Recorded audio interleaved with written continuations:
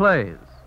The National Broadcasting Company presents Great Plays, a series of famous plays selected to show the development of drama from the sunrise performances in ancient Athens down to the contemporary theater. In the absence of Burns Mantle, Mr. Brooks Atkinson, a noted dramatic critic of the New York Times, will act as commentator at today's production of Patience. Mr. Atkinson. Although Gilbert and Sullivan's Patience is a classic, no one need switch off his radio on that account. Many classics have to be approached in a spirit of dutiful reverence, but all the Gilbert and Sullivan operas are vastly enjoyable.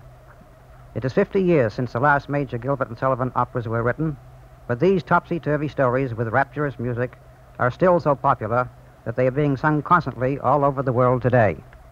They are the finest and gayest things of their kind in dramatic history. How did that happen? It happened by the miracle that brought together two Englishmen who complemented each other perfectly in this branch of theater. W.S. Gilbert was a consummate master of light verse with a satirical mind and an expert knowledge of stagecraft. Arthur Sullivan was the foremost musician in England at that time. Both were gentlemen of impeccable taste in artistic matters. Taking a form of stage entertainment that was hackneyed and silly, they created a thoroughly tidy species of light opera that burlesqued the foibles of Victorian society with enormous skill and vocal beauty. But nothing about these two men was quite so remarkable as the fact that they could not get on together peaceably. Gilbert was a testy and arrogant man with a cutting tongue and no sense of humor about himself. Sullivan was a howling swell who enjoyed good society as well as good music, and it was his great ambition to quit fooling and write serious music. He did write some of the best music of his time in England, and is still remembered as composer of The Lost Chord and Onward Christian Soldiers. Even during the long years when they were brilliantly successful, Gilbert and Sullivan continually vexed each other. Their temperaments clashed. Ultimately, they fell out altogether over the cost of a new carpet in the Savoy Theatre. That was the end of the fabulous career of Gilbert and Sullivan. Although finally they patched up their quarrel and wrote two more operas together, the magic was gone, and the two greatest collaborators for the comic opera stage were no better than the hacks they had driven out of the business. Patience, or Bunthorne's Bride, which was first produced in 1881, comes out of the earlier half of their career together. It poked ironic fun at the aesthetic movement that was fashionable in London at the moment, particularly at Oscar Wilde, who was the most fantastic of the poseurs and celebrities, and also at Algernon Swinburne, the poet, and James McNeill Whistler, the painter and wit. It was Gilbert's satiric notion to represent all the lovesick maidens who would normally fall in love with handsome soldiers as being hopelessly infatuated with conceited poets. The heavy dragoons cannot understand why their brilliant uniforms and manly ways are spurned for a couple of fatuous scribblers. Muriel Dixon, formerly prima donna of the D'Oyly Car Company and now of the Metropolitan Opera Company, is our Patience today. We are outside Castle Bunthorne.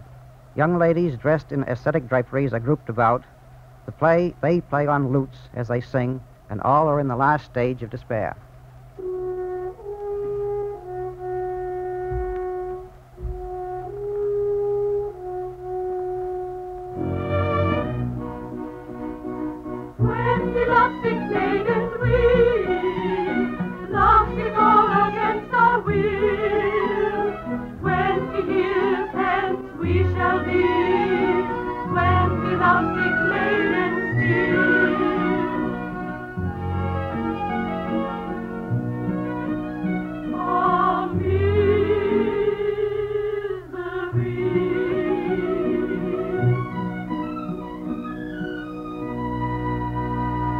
There is a strange magic in this love of ours, rivals as we all are in the affections of our Reginald. The very hopelessness of our love is a bond that binds us to one another. Fools! I beg your pardon? Fools and blind. The man loves, wildly loves. But whom? None of us. No, none of us. His weird fancy has lighted for the nonce on Patience, the village milkmaid. On Patience? Oh, it cannot be. Bah! But yesterday I caught him in her dairy, eating fresh butter with a tablespoon. Today, he is not well. But Patience boasts that she has never loved, that love is to her a sealed book. Oh, he cannot be serious. 'Tis but a passing fancy, 'twill quickly wear away. Oh, Reginald, if you but knew What a wealth of gold and love is waiting for you, stored up in this rugged old bosom of mine. The milkmaid's triumph would be short indeed.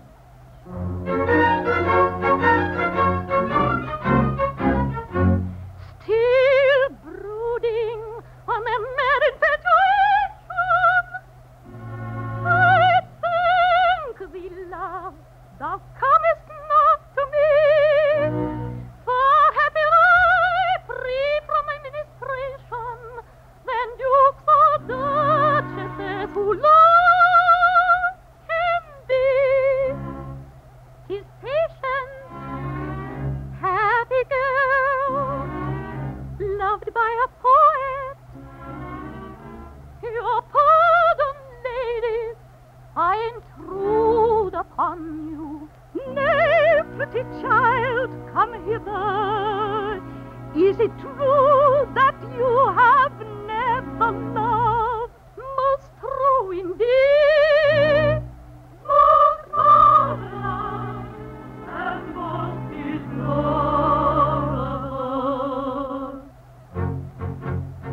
I cannot tell what this love may be that cometh to all but not to me. It cannot be kind as they imply, or why do these ladies sigh? It cannot be joy and rapture deep, or why do these gentle ladies weep? It cannot be this, is said, or why their eyes so wondrous red. Though everywhere through love I see, are coming to all but not to me. I cannot tell what this love may be. For I am blithe and I am gay, I face it sighing night and day. For I am blithe and I am gay. Think of the girl, fix him and play. Think of the girl, fix him and play. And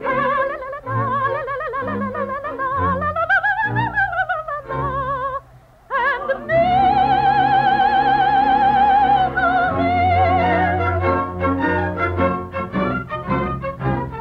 Ah, patience, if you have never loved, you have never known true happiness. But the truly happy always seem to have so much on their minds. The truly happy never seem quite well. There is a transcendentality of delirium, which the earthy might easily mistake for indigestion, but it is not indigestion. It is aesthetic transfiguration. Enough of babble. Come. But stay, I have some news for you. The 35th Dragoon Guards have halted in the village and are even now on their way to this very spot. The 35th Dragoon Guards? They are fleshly men, full habits. We care nothing for Dragoon Guards. But bless me, you were all engaged to them a year ago. A year ago? My poor child, you don't understand these things. A year ago, they were very well in our eyes. But since then, our tastes have been etherealized, our perceptions exalted. Come, it is time to lift up our voices in morning carol to our Reginald. Let us to his door. When he lost his maidens we, lost him all against our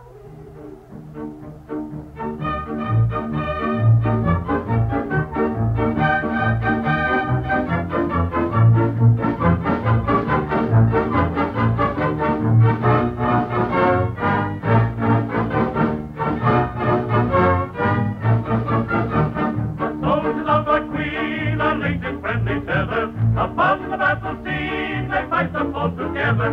Where every mother's son, prepared to fight and fall, is the enemy of one, the enemy of all is the enemy of one, the enemy of all is.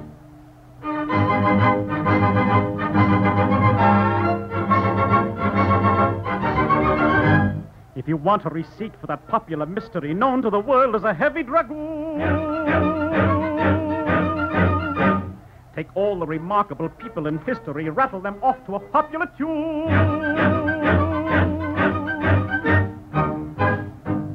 The pluck of Lord Nelson on board of the Victory, genius of Bismarck devising a plan, the humor of Fielding which sounds contradictory, coolness of Paget about Japan, the science of Julian, the eminent musico, wit of Macaulay who wrote of Queen Anne, the pathos of Paddy as rendered by Boucicault, style of the Bishop of Soda and Man, the dash of a Dorsey divested of quackery, narrative powers of Dickens and Thackeray, Victor Emmanuel, peak hunting Peveril, Thomas Aquinas and Dr. Sacheverell, Tupper and Tennyson, Daniel Defoe, Anthony Trollope and Mr. Guizot. Take of these elements all that is usable, melt them all down in a pipkin or crucible, set them to simmer and take off the straw. And a heavy dragoon is the residue.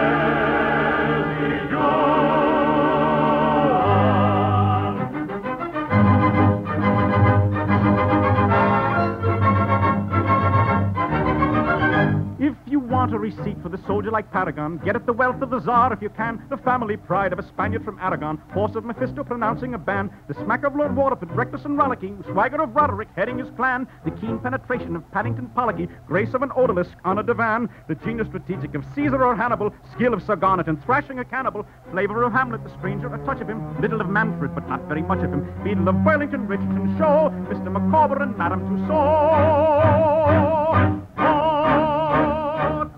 Elements, all that is usable, melt them all down in a pipkin or crucible, set them to simmer and take off the straw.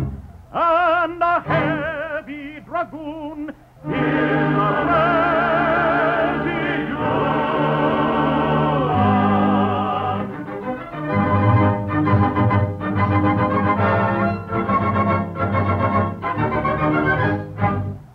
Well, here we are once more on the scene of our former triumphs. But where's the Duke? Here I am. Come, cheer up. Don't give way. Oh, for that I'm as cheerful as a poor devil can be expected to be, who has the misfortune to be a duke with 1,000 a day. Most men would envy you. Exactly. But I couldn't stand it any longer, so I joined this second-class cavalry regiment. In the army, thought I shall be occasionally snubbed, perhaps even bullied, who knows? The thought was rapture, and here I am. Yes. And here are the ladies. But who is the gentleman with the long hair? I don't know. He seems popular. He does seem popular. Young and wealthy, dark and fair, all a county family. And we die for love of thee, 20 lovesick maidens we.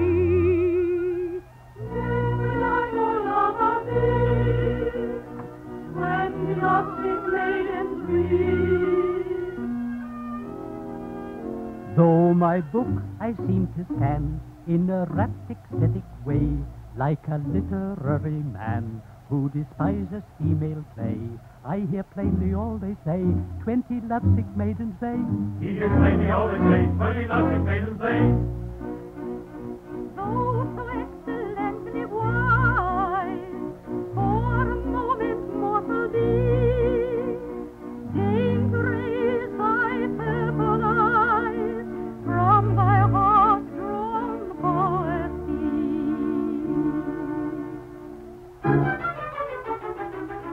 Now isn't this ridiculous, and isn't this preposterous, the thorough rate of absurdity explained if you can. Instead of rushing eagerly to staring such imposters, they offer present melancholy to every man. Instead of slowly peering at the phantom of the rearing at the blushing and the flirting with a friend, they're actually staring at the fleering and the jeering at the friend for a drink upon a military man. They're actually staring at the fleering and the jeering at the friend for a drink upon a military man.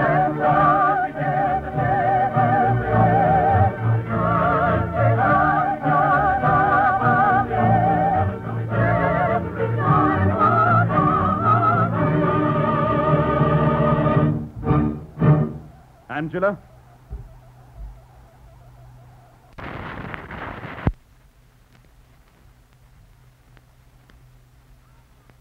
Leave us. Our minds are but ill-tuned to light love talk. But what in the world has come over you all? Van Thorn, he has come over us. He has come among us, and he has idealized us. Has he succeeded in idealizing you? He has. Good old Bunthorne. My eyes are open. I droop despairingly.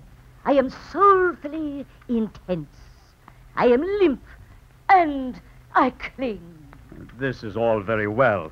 But you seem to forget that you are engaged to us. It can never be. You are not Empyrean. You are not Delacruscan. You are not even early English. Oh, be early English ere it is too late. Red and yellow, primary colours. Oh, South Kensington. We didn't design our uniforms, but we don't see how they could be improved. No, you wouldn't. Still, there is a cobwebby grey velvet with a tender bloom, like cold gravy, which, made Florentine 14th century, trimmed with Venetian leather and Spanish altar lace, and surmounted with something Japanese, it matters not what, would at least be early English. Come, maiden.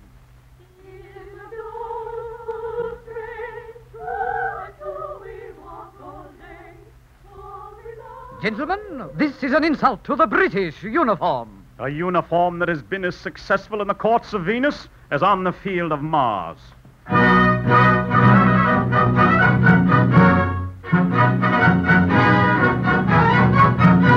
When I first put this uniform on, I said as I looked in the glass, it's 1 to 1,000,000 that any civilian my figure and form will surpass. Gold lace has a charm for the fair, and I've plenty of that and to spare, while a lover's professions when uttered in Hessians are eloquent everywhere. A fact which I counted upon when I first put this uniform on. I didn't love with as you could never have reckoned upon. The same thing occurred to me when I first put this uniform on. I said when I first put it on, it is plain to the veriest dots that every beauty will feel it her duty to yield to its glamour at once. They will see that I'm freely gold-laced, in a uniform handsome and chaste, but the peripatetics of long-haired aesthetics are very much more to their taste, which I never counted upon when I first put this uniform on. I didn't love with as you could never have reckoned upon. I didn't anticipate that when I first put this uniform on.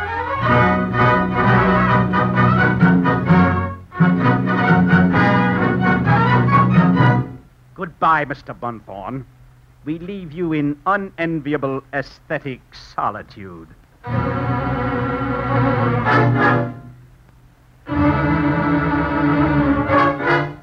Am I alone and unobserved?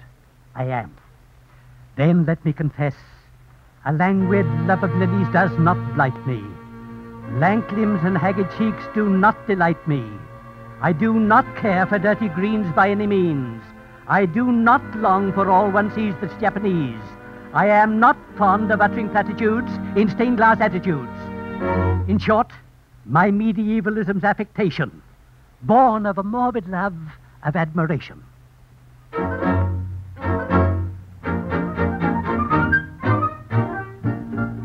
If you're anxious for to shine in the high aesthetic line as a man of culture rare, you must dig up all the germs of the transcendental terms and implant them everywhere. You must lie upon the daisies and discourse in awful praises of your complicated state of mind. The meaning doesn't matter if it's only idle chatter of a transcendental kind. And everyone will say, as you walk your mystic way, if this young man expresses himself in terms too deep for me, why, what a very singularly deep young man this deep young man must be. Then the sentimental passion of a vegetable fashion must excite your languid spleen. An attachment a la Plato for a bashful young potato or a not too French bean. Though the Philistines may jostle, you will rank as an apostle in the high aesthetic band. If you walk up Piccadilly with a poppy or a lily in your medieval hand. And everyone will say, as you walk your flowery way, if he's content with the vegetable love, which will certainly not suit me, why, what a most particularly pure young man this pure young man must be.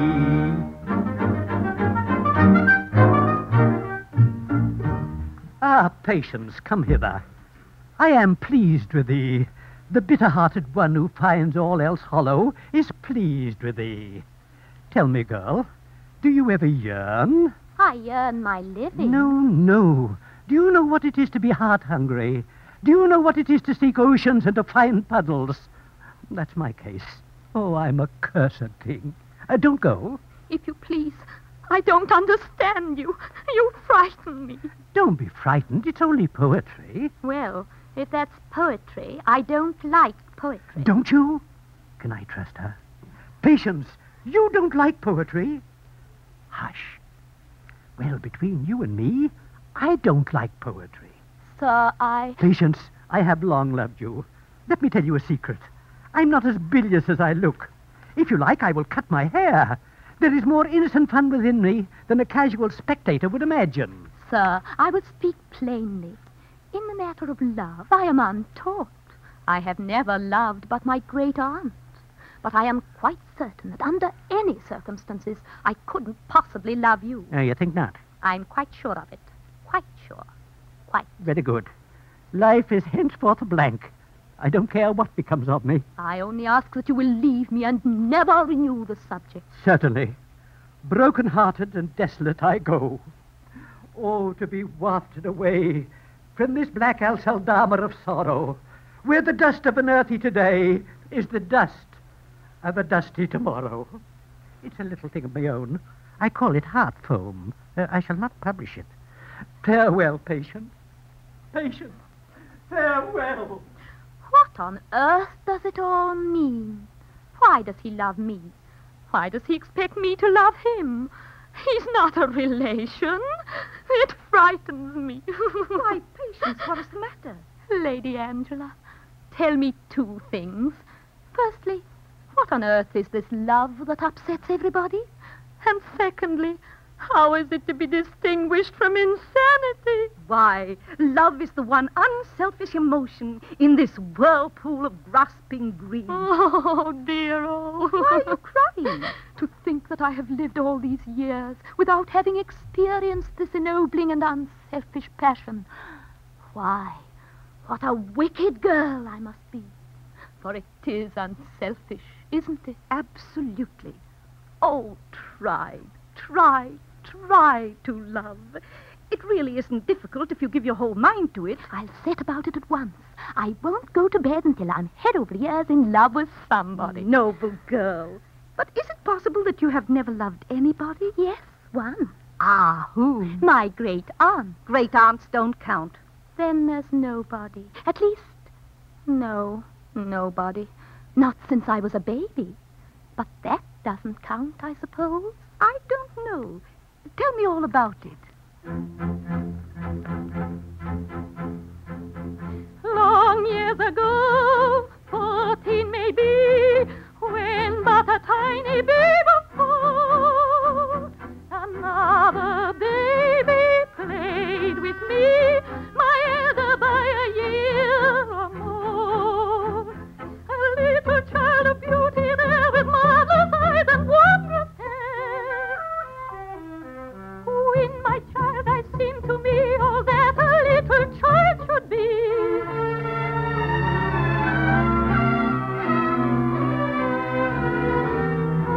How we love that child and I, how pure a baby joy, how pure a love. And by the by, he was a little boy. Ah, old tale of Cupid's touch. I thought as much. He was a little boy. Pray don't misconstrue what I say. Remember, pray, he was a little boy. No doubt, yet spite of all your pain, the interesting fact remains. He was a little boy. But in spite of all my pain, the interesting fact remains. He was a little boy. He was a little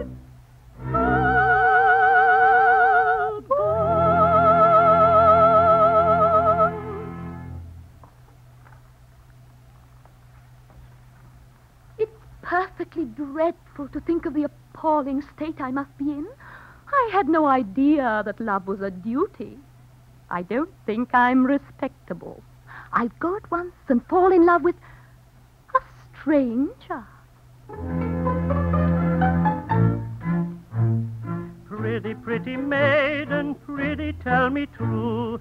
Hey, but I'm doleful, willow, willow, waly. Have you e'er a lover dangling after you? Hey, willow, waly, oh. I would fain discover if you have a lover. Hey, willow, waly, oh. Gentle so my heart is frolicsome and free. Hey, but he's doleful, willow, willow, waly. Nobody I care for comes a-courting me. Hey, willow, waly, oh. Nobody I care for comes a-courting. Therefore, hey, willow, waly, oh. Pretty, pretty maiden, will you marry me? Hey, but I'm hopeful, willow, willow, waly. I may say at once I'm a man of property. Hey, willow, waly, oh. Money I despise it, but many people prize it. Hey, willow, waly, oh. Gentle sorrow those who marry I design. Hey, but he's hopeful, willow, willow, waly. As yet I do not know you, and so I must decline. Hey, willow, waly, oh. To other maidens go you, as yet I do not know you. Hey, willow, waly, oh.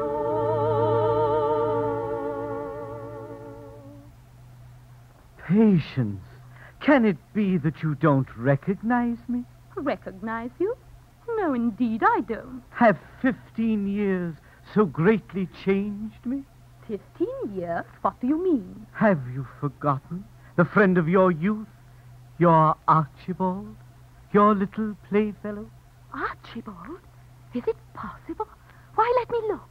It must be. Oh, how happy I am. I thought we should never meet again. And how you've grown. Yes, Patience. I'm much taller than I was. And how you've improved. Yes, Patience. I am very beautiful. Ah, me. But surely that doesn't make you unhappy. Yes, Patience. Oh, but why? My child love for you has never faded. Conceive, then, the horror of my situation when I tell you that it is my hideous destiny to be madly loved at first sight by every woman I come across. But why do you make yourself so picturesque? Why not disguise yourself, disfigure yourself, anything to escape this persecution? No, Patience, that may not be. I am a trustee for beauty, and it is my duty to see that the conditions of my trust are faithfully discharged. And you, too, are a poet. Yes. I am the apostle of simplicity. I am called Archibald, the all-right, for I am infallible. And is it possible that you condescend to love such a girl as I? Yes, Patience. Is it not strange? I have loved you with a Florentine 14th century frenzy for full 15 years. Oh, marvelous. I have hitherto been deaf to the voice of love. I seem now to know what love is. It has been revealed to me. It is Archibald Grosvenor. Yes, Patience, it is. We will never, never part. We will live and die together. I swear it. We both swear it. But, oh, horror.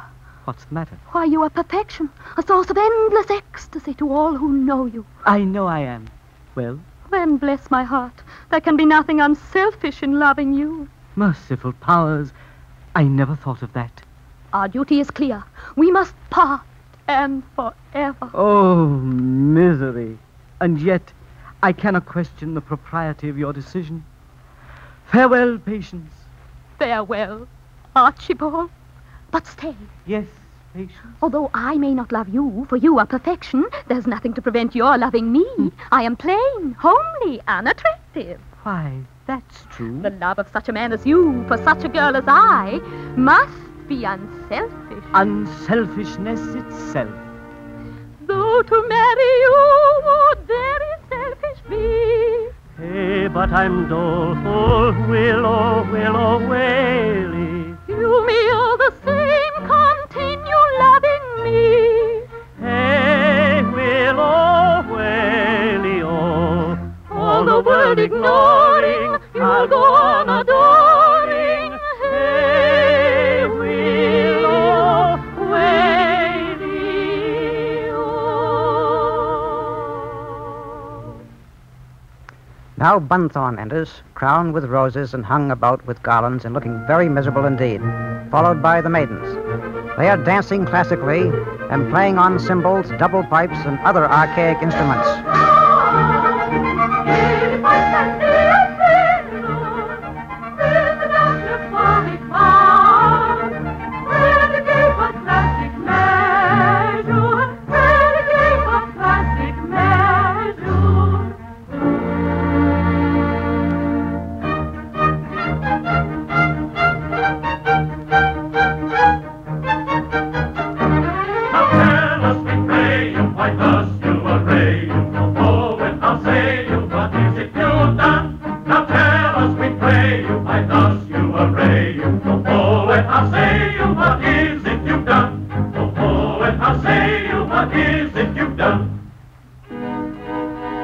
Heartbroken at my patience's barbarity, by the advice of my solicitor, in aid of a deserving charity, I put myself up to be raffled for.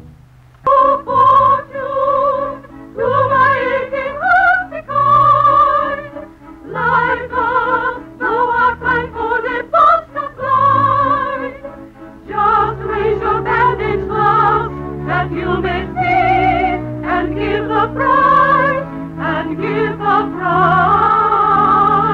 to me.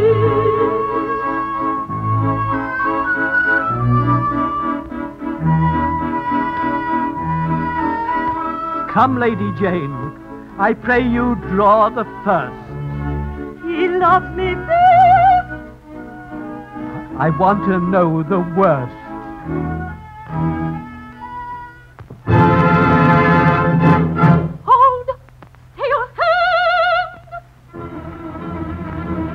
What needs is interference? But this poor girl, I pray you make a clearance. Away with you, and to your milk pails go. She wants a ticket. Take a dozen. If the will be pardoned in your breast, for this so penitent, who with remorse for press sincerely doth repent.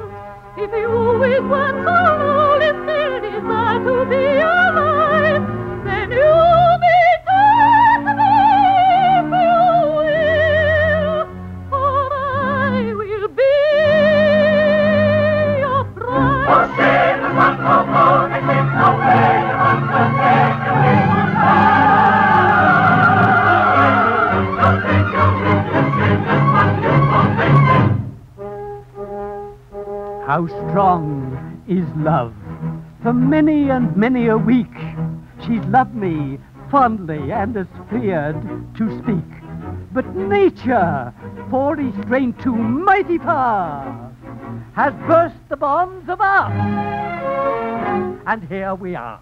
No, Mr. Bumper, no, you're wrong again. Permit me, I'll endeavor to explain.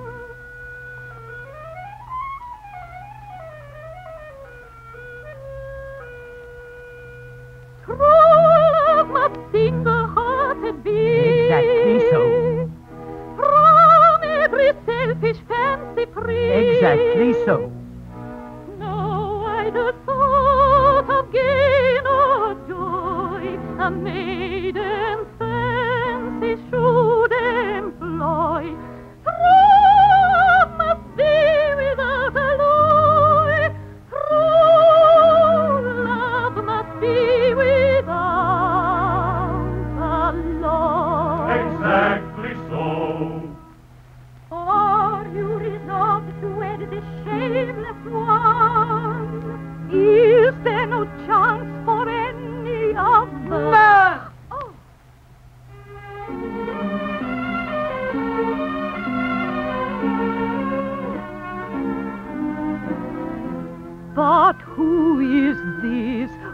godlike grace proclaims he comes of noble race.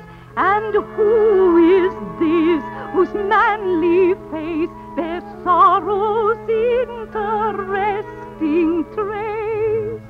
I am a broken-hearted troubadour whose mind's aesthetic and whose tastes are pure. Aesthetic? He is aesthetic. Yes, yes, I am aesthetic and poetic. And we love you. They love him, horror. They love him, horror. They love me, horror, horror, horror.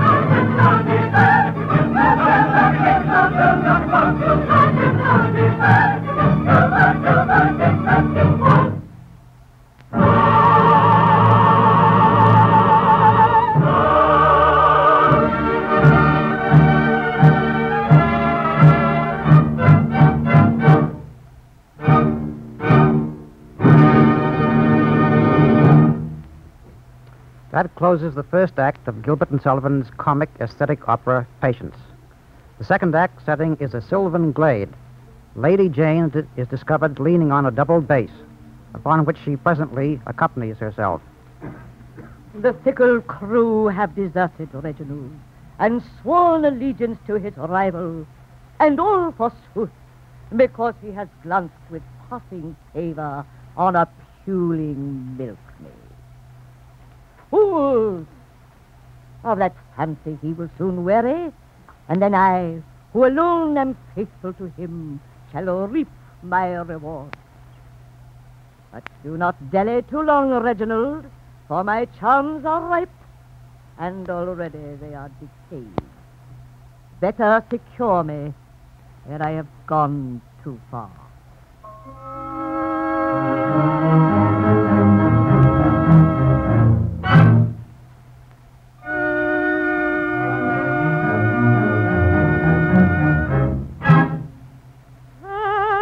That woman's lot, who year by year sees one by one her beauties disappear.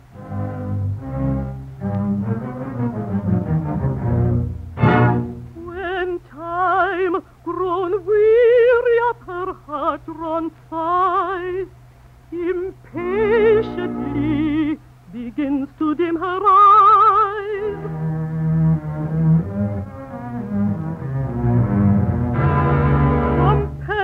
at last in life's uncertain gloaming to wreathe her wrinkled brow with well-saved combing, reduced with rouge, lips soft and pearly gray, to make up for lost time as best she may.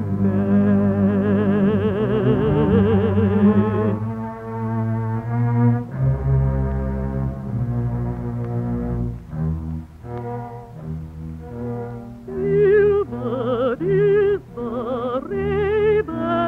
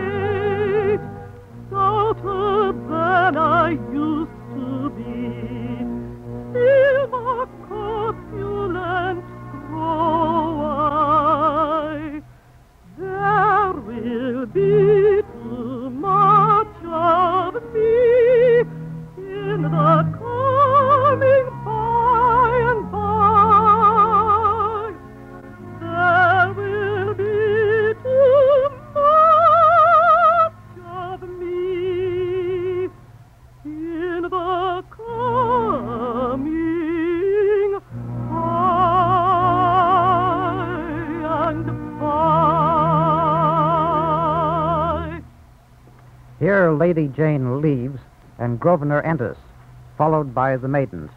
The old, old tale. How rapturously these maidens love me, and how hopelessly.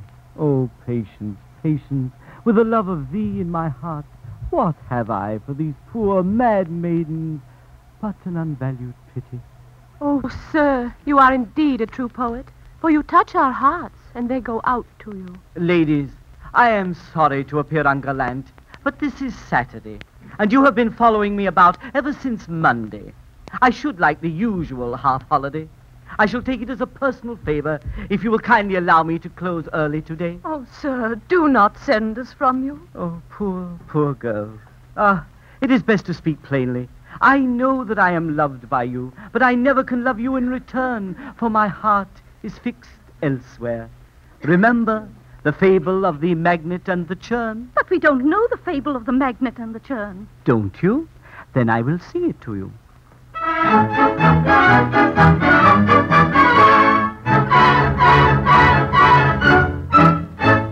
A magnet hung in a hardware shop, and all around was a loving crop of scissors and needles, nails and knives, offering love for all their lives.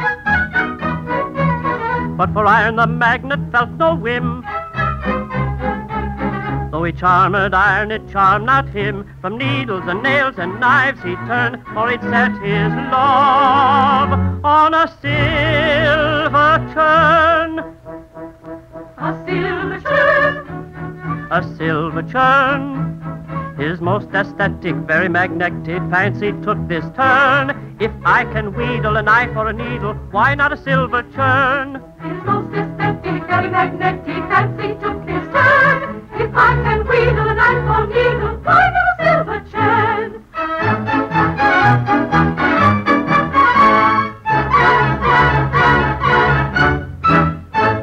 And iron and steel expressed surprise. The needles opened their well-drilled eyes. The penknives felt shut up, no doubt. The scissors declared themselves cut out. The kettles they boiled with rage, 'tis said, while every nail went off its head, and hither and thither began to roam, till a hammer came off and drove them home. It drove them home. It drove them home. While this magnetic, peripatetic lover he lived to learn, by no endeavor can magnet ever attract a silver churn. While this magnetic, peripatetic lover he lived to learn, by no endeavor can magnet ever attract a silver churn.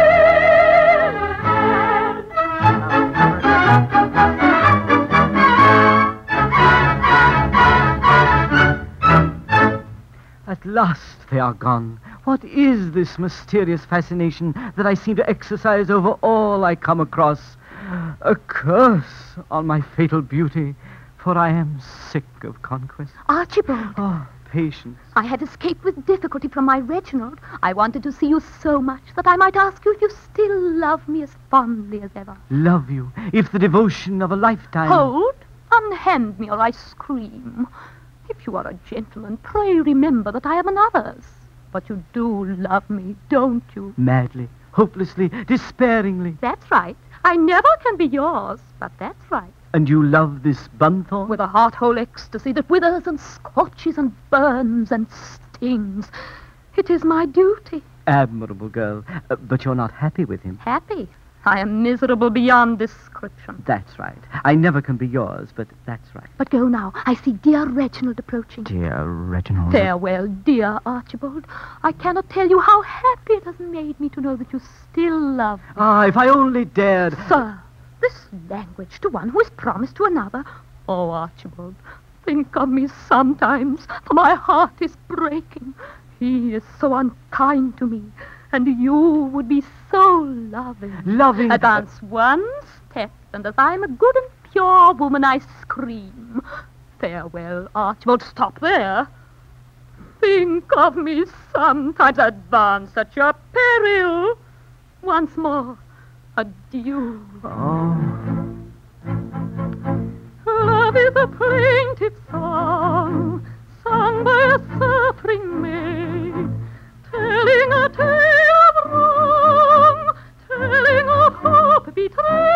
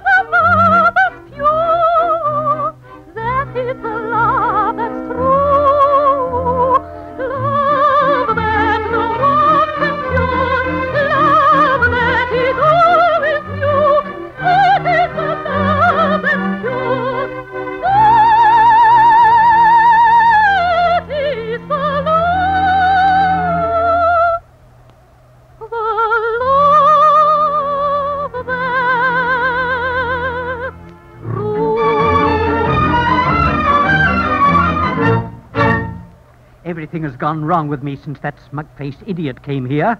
Before that, I was admired. I might say loved. Too mild, Reginald. Adored. Jane, do let a poet soliloquize. The damosels used to follow me wherever I went. Now they all follow him. Not all. I am still faithful to you. Yes, and a pretty damosel you are. No, not pretty. Massive. Cheer up. I will never leave you, I swear it. Oh, thank you. I know what it is. It's his confounded mildness. They find me too highly spiced, if you please. And no doubt I am highly spiced. Not for my taste. No, but I am for theirs. But I will show the world I can be as mild as he. If they want insipidity, they shall have it. I'll meet this fellow on his own ground and beat him on it. You shall, and I will help you. You will? Jane, there's a good deal of good in you after all. There, run along. Grosvenor approaches. I shall face him. Ah, Bunthorne. Ah, Grosvenor. I'm in no mood for trifling. What is amiss? Ever since you came here, you have entirely monopolized the attentions of the young ladies. I don't like it, sir. My dear sir, how can I help it? Sir, until you came here, I was adored. Exactly. Until I came here. That's my grievance. I cut everybody out. I assure you, if you could only suggest some means whereby, consistently with my duty to society, I could escape these inconvenient attentions, you would earn my everlasting gratitude. I will do so at once. However popular it may be with the world at large, your personal appearance is highly objectionable to me. It is? Oh, thank you. Thank you. How can I express my gratitude? By making a complete change at once. Your conversation must henceforth be perfectly matter-of-fact. You must cut your hair. In appearance and costume, you must be absolutely commonplace. No, pardon me. That's impossible. Take care. When I am thwarted, I am very terrible. I can't help that. I am a man with a mission, and that mission must be fulfilled. I don't think you quite appreciate the consequences of thwarting me. I don't care what they are. Suppose, I won't go so far as to say that I will do it, but suppose for one moment I were to curse you. Oh, no. Ah, very well. Take care. But surely you would never do that. I don't know. It would be an extreme measure, no doubt. Still... But you would not do it. I'm sure you would not. Oh, reflect. You had a mother once. Never. Oh, then you had an aunt. Ah, I see you had. By the memory of that aunt, I implore you to pause ere you resort to this last fearful expedient. Oh, Mr. Bunthorne, reflect. I must not allow myself to be unmanned. It is useless. Consent at once, or may your nephews curse. Hold. Are you absolutely resolved? Absolutely. Will nothing shake you? Nothing. I am adamant. Very good. Then I yield. Ah, you swear it? I do, cheerfully. I have long wished for a reasonable pretext for such a change as you suggest. It has come at last. I do it on compulsion. Victory! I triumph. When I go out the door, of damosels a score, all sighing and burning and clinging and yearning will follow me as before. I shall with cultured taste distinguish gems from paste, and high diddle will sound as a niddle if I pronounce it chaste. A most intense young man, a soulful-eyed young man, an ultra-poetical, super-aesthetical, out-of-the-way young man. Conceive me if you can, an everyday young man, a commonplace type with a stick and a pipe and a half-bred black and tan, who thinks suburban hops more fun than Monday pops, who's fond of his dinner and doesn't get thinner on bottled beer and chops. A commonplace young man, a matter-of-fact young man, a steady and solidly jolly bank holiday everyday young man. A Japanese young man, a blue and white young man, Francisco de Rimini, Mimini, Primini, Genesee Qua young man. A Chancery Lane young man, a Somerset House young man, a very delectable, highly respectable, threeppenny bus young man. A pallid and thin young man, a haggard and lank young man, a greenery, gallery, grown a gallery, put in the grave young man. A Sewell and Cross young man, a Howell and James young man, a pushing young particle, what's the next article, Waterloo House young man. Conceive me if you can, a matter-of-fact young man, an alphabetical, arithmetical, everyday young man. Conceive me if you can, a crotchety crack young man, an auto-poetical, super-aesthetical, out-of-the-way young man. It's all right. I have committed my last act of ill nature, and henceforth I'm a changed character. Conceive me if you can. Reginald, a matter-of-fact young man. Dancing! And what in the world is the matter with you? Patience. I'm a changed man. Hitherto I've been gloomy, moody, fitful, uncertain in temper, and selfish in disposition. You have indeed. Well, all that is changed. Observe how amiable I am. But, Reginald, how long will this last? Well, with occasional intervals for rest and refreshment, as long as I do. Oh, Reginald, I'm so happy. Oh, dear Reginald. I cannot express the joy I feel at this change. It will no longer be a duty to love you, but a pleasure, a rapture, an ecstasy. My darling. But, oh, horror. Well, what's the matter? Is it quite certain that you have absolutely reformed? That you are henceforth a perfect being, utterly free from defect of any kind? It's quite certain. I've sworn it. Then I never can be yours. Why not? Love to be pure must be absolutely unselfish. And there can be nothing unselfish in loving so perfect a being as you have now become. But stop a bit. I don't want to change. No. I'll relapse. I'll be as I was. Interrupted. Angela. Ella. Sapphire, why, what does this mean? It means that Archibald the all-right cannot be all wrong. And if the all-right chooses to discard aestheticism, it proves that aestheticism ought to be discarded. In fact, Archibald looks quite fetching in an ordinary business suit. Oh, Archibald. Archibald. I'm shocked, surprised, horrified. I can't help it. I'm not a free agent. I do it on compulsion. This is terrible. Go. I shall never set eyes on you again. But, oh, joy. Why, what's the matter? Is it quite certain that you will always be a commonplace young man? Always, I've sworn it. Why, then, there's nothing to prevent my loving you with all the fervor at my command. Why, that's true. My Archibald. My passion. Crushed again. Cheer up. I am still here. I have never left you, and I never will. Thank you, Jane. After all, there's no denying it. You're a fine figure of a woman. My Reginald. My Jane. Ladies, the Duke has at length determined to select a bride. Yes, I have a great gift to bestow. Approach, such of yours are truly lovely. Yes, in personal appearance you have all that is necessary to make a woman happy.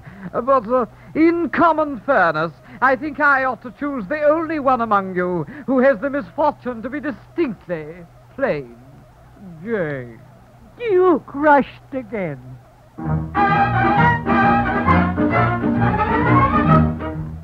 After much debate internal, I on Lady Jane decide. Saffianel may take the colonel, and she be the major's bride. In that case, unprecedented, single, I must live and die. I shall have to be contented with the tulip all in life. He will have to be contented with the tulip all in life.